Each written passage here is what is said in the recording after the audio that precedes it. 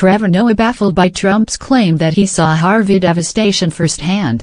The White House knows how to make Americans feel stupid for knowing what words mean, The Daily Show host says. Trevor Noah is baffled that the White House continues to stand behind President Donald Trump's statements, no matter how false they may be.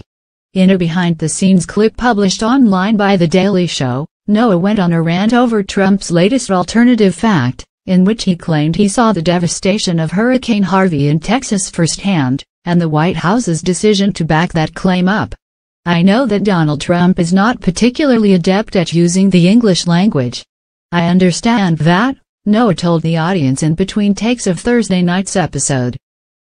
"The thing that throws me is that Trump is like, I experienced this firsthand," the host continued.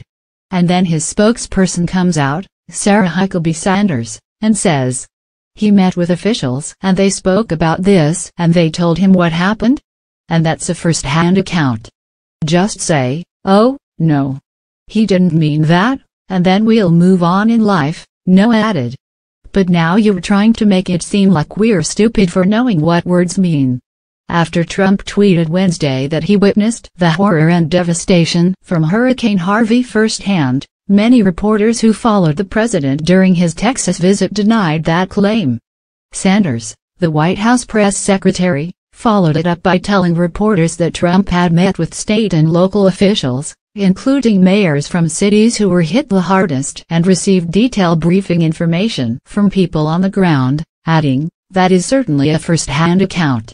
During Trump's Texas trip, Sanders also told reporters that the president would be avoiding the hardest-hit areas in Houston to avoid disrupting any recovery efforts, which is why Trump made stops only in Corpus Christi, near where the storm made landfall, and Austin at the site of the storm's emergency response center.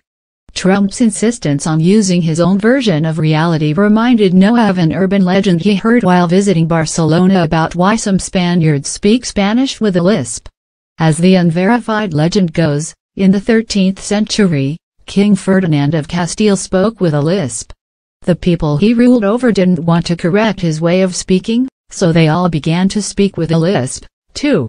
Instead of people going, "Oh, that dude speaks with a lisp," they were like, "No, no. We all say Barcelona," Noah joked in a faux Spanish accent. "No, no, no, no. This is alternative translation. That's what I feel like Trump is doing to everyone." Noah's off-the-cuff remarks on Trump's version of events would be funnier if it weren't so close to the truth.